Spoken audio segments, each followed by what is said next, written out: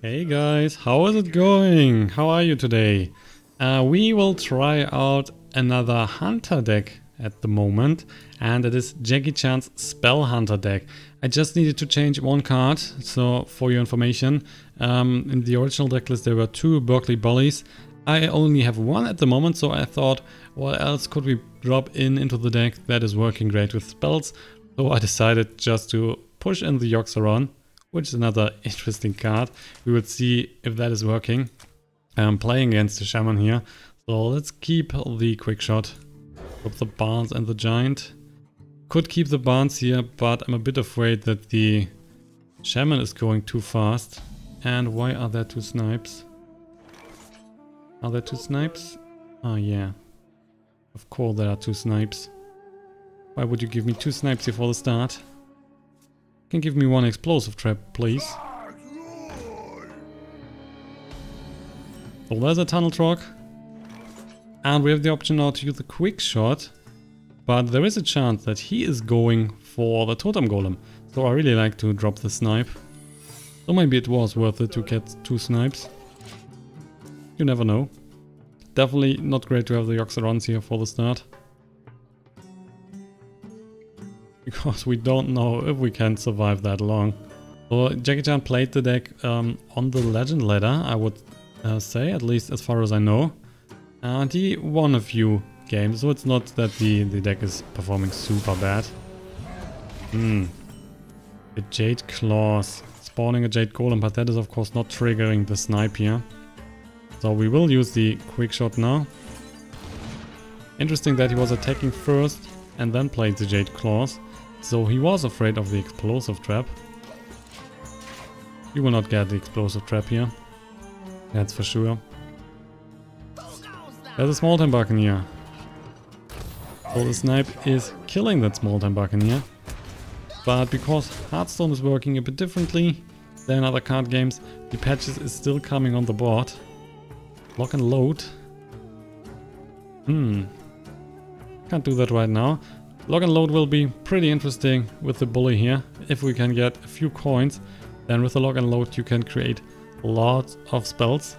So that's decent. We are dropping another snipe. Let's play the steady shot, 2 in the face.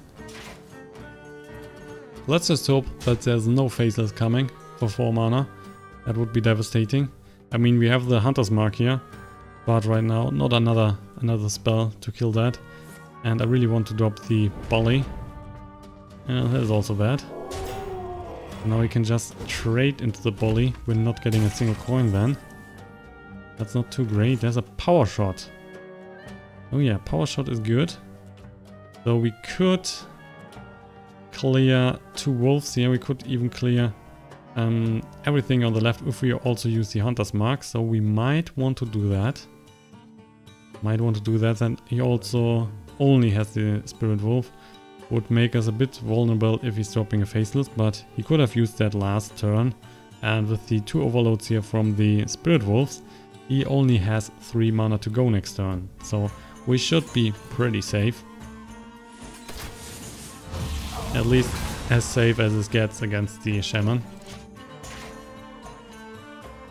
So only has 1 Wolfie on board.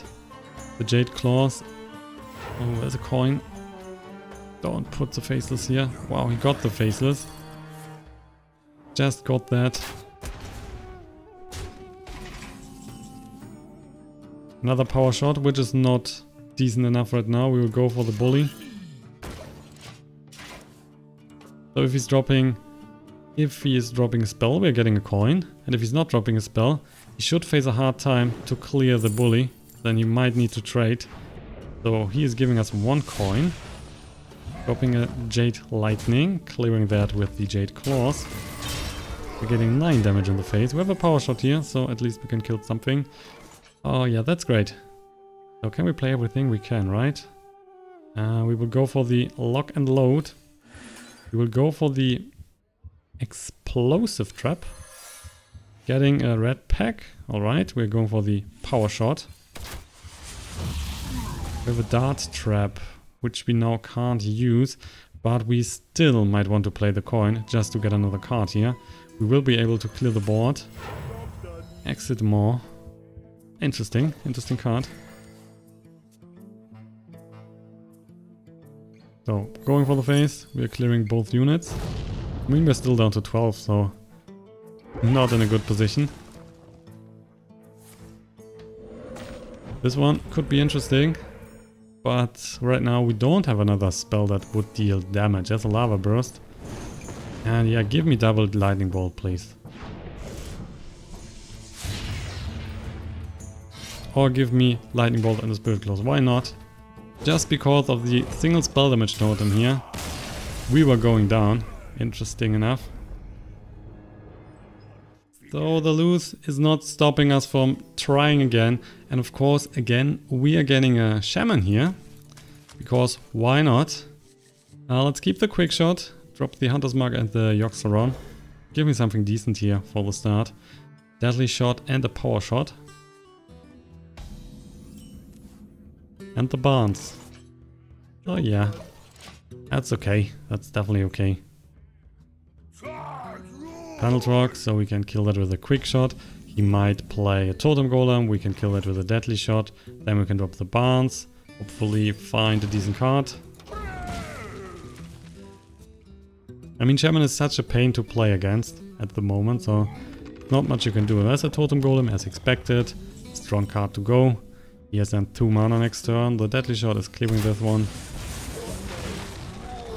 Then yeah, curses indeed.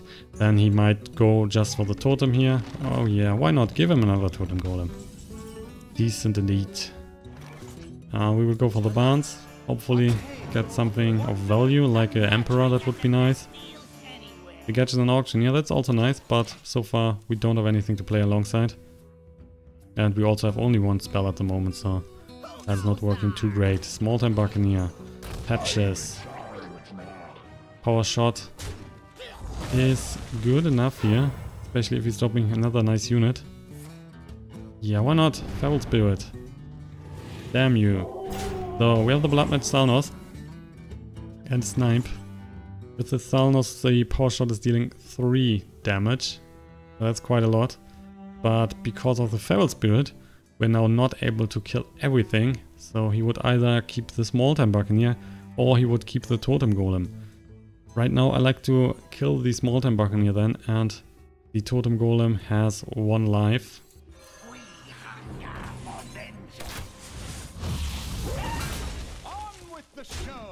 So if he wants to kill the Blood Mage, he's also losing the Totem Golem. If we were going for the Totem Golem right away, then for example a Maelstrom Portal would have cleared everything on the board. That is now not the case. So he would need another trade then. He cannot just drop it, a Maelstrom Portal and clear everything. Yeah. Give him the Healing Totem. So I have to trade on the Barnes. Explosive Shot. Definitely need to prepare for a bigger unit, so the Snipe is coming decently. Especially with the Bloodmage Thalnos here on board. So the Snipe can deal 5 damage. If he's going, for example, for a thing from below, that is dying. Azure Drake is dying. What else is dying? Good enough stuff, at least. So what's not dying is, for example, a Faceless. Yeah, there you go. There's a Faceless. So that is not dying. Flame Tongue is also not dying because the Snipe is gone. With the Explosive Shot, we are now not able to clear everything because of the Healing Totem. That's another pain in the ass. Would have been so nice here to hit that in the middle and then clear everything. That's now not possible. So we might want to go for the Explosive Shot here on the left. We could just go for the Drake and hope to find a decent spell. I mean, otherwise it's not changing much, besides we will get hit for 9 next turn if we're not killing that. If he's just going for the face, the Drake might be pretty good. I'm a bit afraid here, I have to say. I guess we still need to prevent the damage. Too dangerous. But because of the Healing Totem, the Flame Tongue is just getting healed back. That is not too great. Yeah, well done. Another Flame Tongue, why not?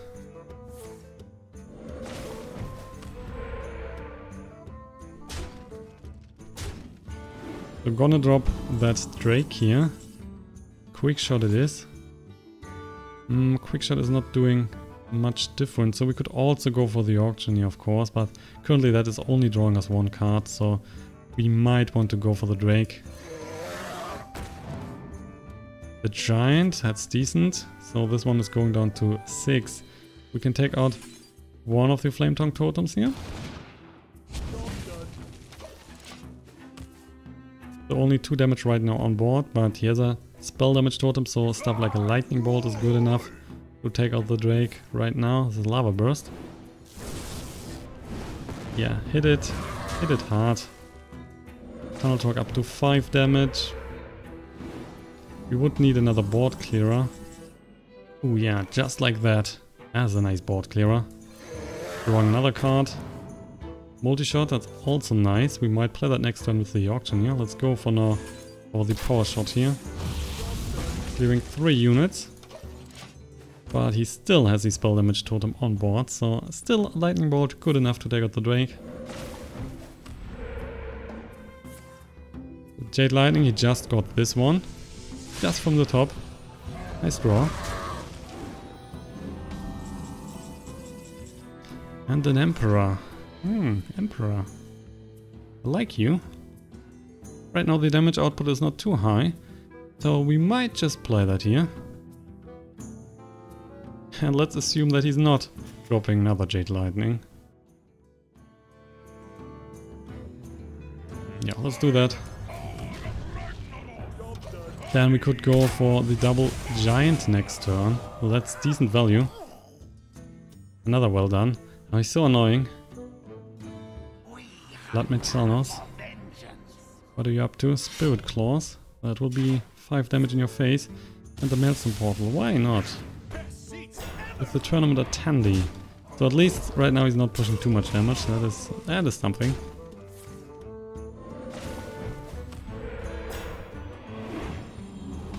Board is full of small shit. The shot. The shot is good. We can take out the Bloodmage Thalnos, for example. That's a good one. We're also drawing another card here. And we have the multi-shot. Multi-shot is also decent. So do we want to take out the Bloodmage Thalnos here with the shot and then hope to also hit the spell damage totem? That would be the best outcome. The Thalnos is unfortunately giving him another card, so that could be very devastating. Ooh, another shot. Yeah, I like that. Definitely. And the Snipe. Even better. So the Snipe is good. We are dropping that here. We're drawing another card. Getting the Bully, which is also decent. And then we can play the Giant for only 1 mana. So we have a nice board. Getting the spell damage totem here again. But he needed to invest 2 mana. So hopefully that was worth it. So Finlay. What will you pick up? Yeah, so Finlay is dying because of the Snipe. Not the greatest target to get. He's choosing the Fire Blast. So kill it, take another 4 points of damage. And Aya Blackpaw. Okay, right now that's only a 2-2 Jade Golem. We are at 15 life and he's at 14. Ooh, and we got the Explosive Trap. That is pretty good. Oh, he will lose everything. Besides the Aya Blackpaw. Which is definitely not bad. He will also take another 2 points of damage. So let's drop the Giant here as well. And let's kill these... let's see, if he's going to trade, we would need, for example, Aya and 2 other units. It's probably not hitting with the weapon here. If he's just going for the face, he will lose everything.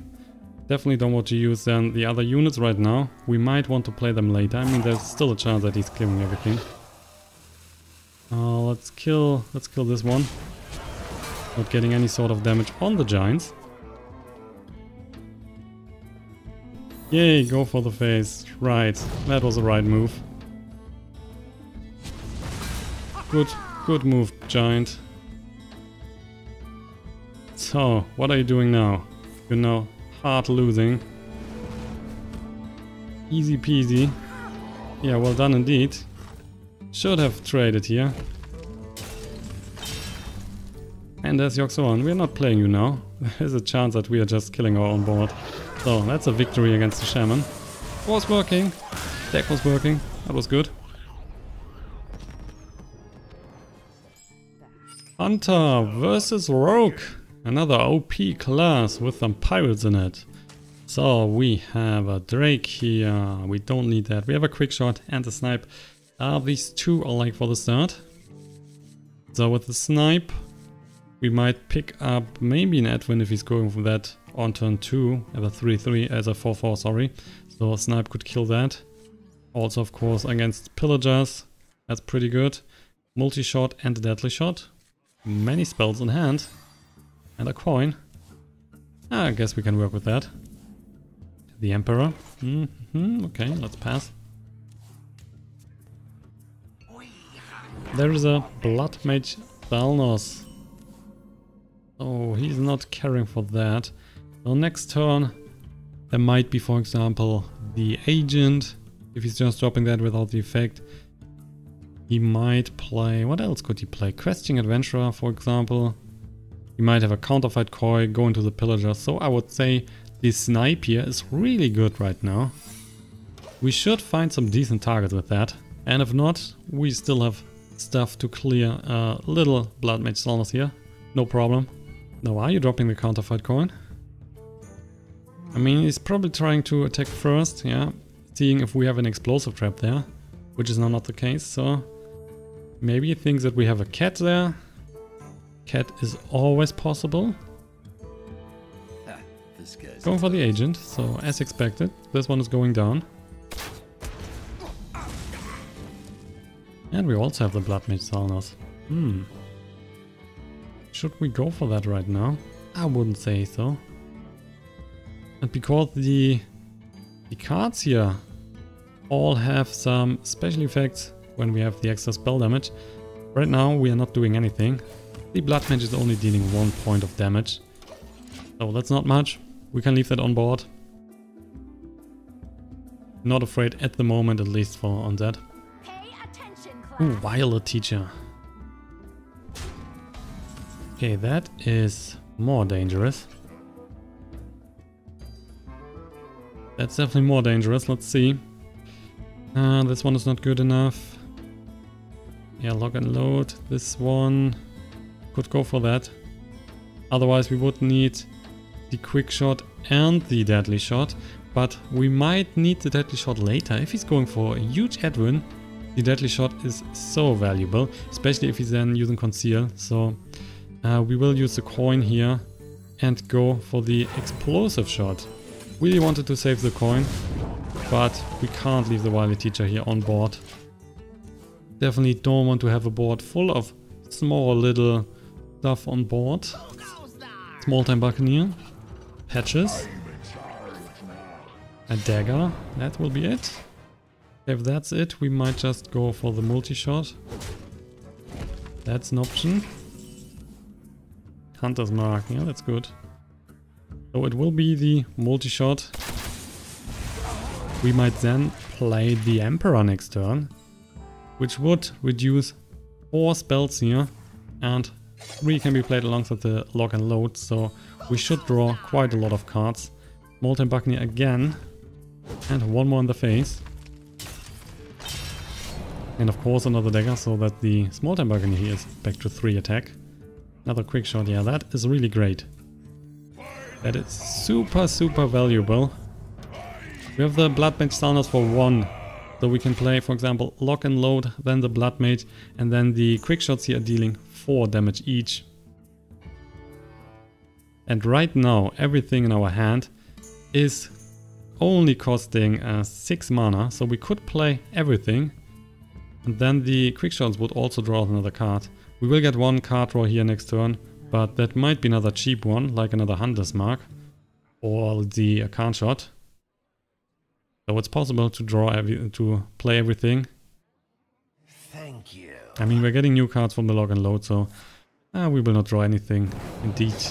the quick shot. Ah, doesn't matter. So that was a backstab. Pillager is coming on board. Smolten Buccaneer is gone. I mean, this one is still dying. Powershot. Yeah, why not? Let's go for the lock and load. The Bloodmage Thalnos. We will play the quick shot here. Hopefully we're getting a few secrets. Yeah, just like the snake trap. We can drop more stuff on board. Infested Wolf. Nah, quick shot is hitting the face. So we're getting another card. Red Scale. Oh, interesting.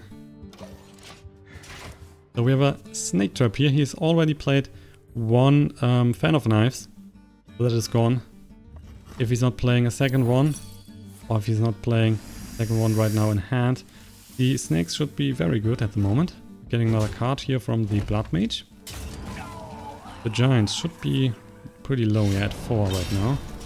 That's good. And that will be everything. Oh boy, I like that. Let's just drop the Giant and the Infested Wolf. 3 in the face.